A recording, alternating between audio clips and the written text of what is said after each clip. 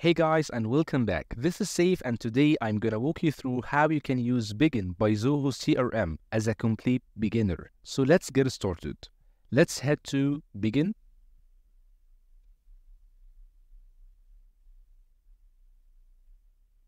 And this is how your Bigin account will look like. So here on the left, we have pipelines, contacts, companies, products, activities, and dashboards. We will navigate through them and we will explore them section by section.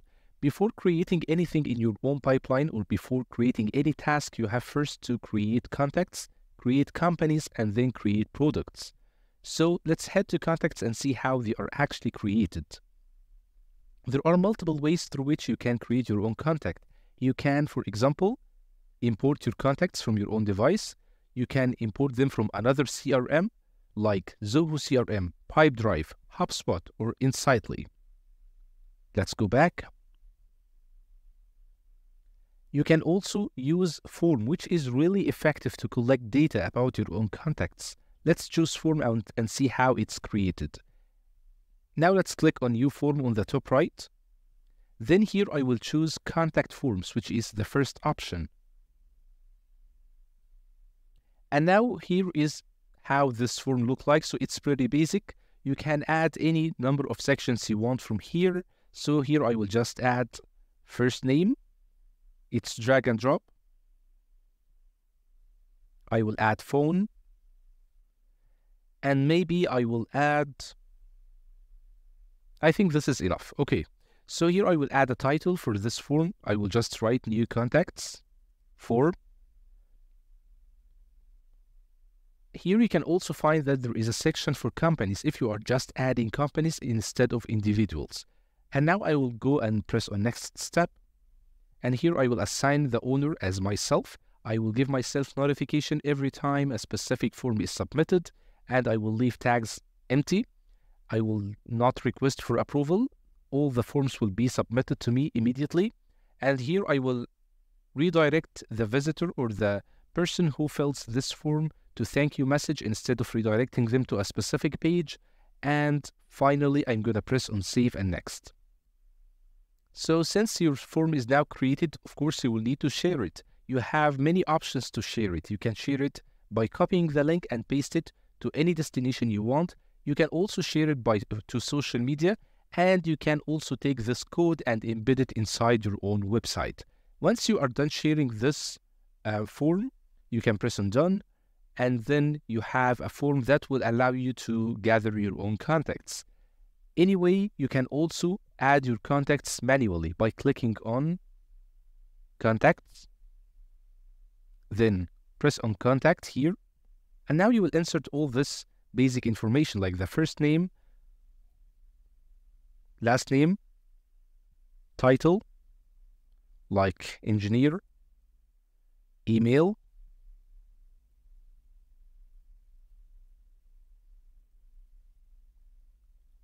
company name. Here you can just create a company on the fly, or you can create companies completely from your own left navigation panel. Here I will choose the same company as Ted's company. And here I will leave phone number empty, I will leave description empty, and I will save. Perfect. Now let's go and create. Here you can see the information for your own contact. Now let's go and create company. I will not create a company, I will just show you how you can do so. You can do so by the same exact methods that we did for contacts. You can import your own companies, you can create a form for companies, or you can create them manually. By clicking here, you will have to insert company name, phone, website, and description. Perfect. You can also customize fields based on your own preferences. So, for example, if you don't need this data, you can just delete it, and you can add data that you actually need when you gather information about companies and individuals. Now, the third step is to add products. This is done by clicking on products here. Click on import from file if you already have your own products saved somewhere else, or you can just add product manually. And here I will name the product, for example, as, let me think. Let's suppose that this company sells mobile phones, so I will just write phone, product code, product category, unit price, and no, $5,000 is great number, just 500. And description if you want. You can also mark this product as active and ready to be sold or not active. Now I will save my own product. And this is the information that I have just inserted. Now let's go to pipelines and create tasks. Here in pipelines, you can create a deal by going to this drop-down menu. You can import deals. You can also create a form for deals by the same way that we did before. However, this time when you create a form, you will choose this second option, not the first option. Now let's return back to pipelines. You can also create them manually by just clicking on deal and selecting the stage in which this deal exists. This is a way. You can also do the same by just navigating to the stage itself, clicking on more options and choose new deal. Or you can just go downward and click on deal here. So I will just go to create them from deal.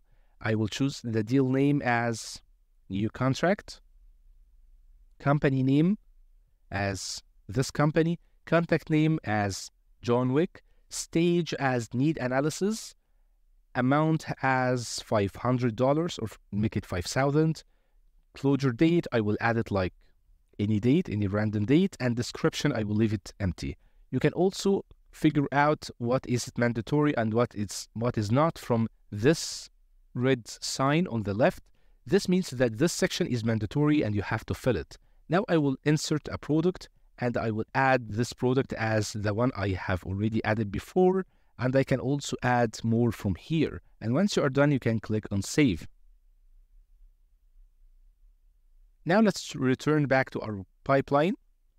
And here you can find many stages, starting from qualification, need analysis, proposal and price qualification, negotiation review, closed won or closed lost, which means that from left to right, it's a progression of these deals, starting from no deal up to closing this deal as if it's won, so we actually have a deal, or it's closed lost, so we actually lost this deal. So this is like a progression from 0% to 100%.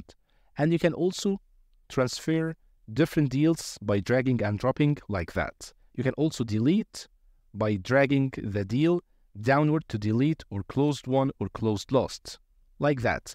By going to closed won, you can see it here in this section. You can also change the view from here, choosing list view, for example, or sheet view. However, I always prefer the pipeline view, so I will go back and choose it.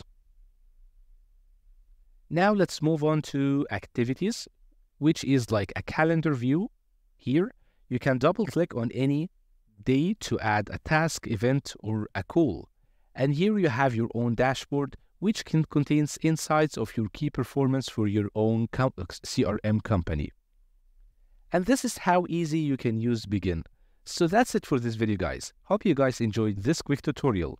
If you liked this video, press on like, then subscribe to our channel. Thank you so much for watching and see you in the next videos. Until then, take care and goodbye.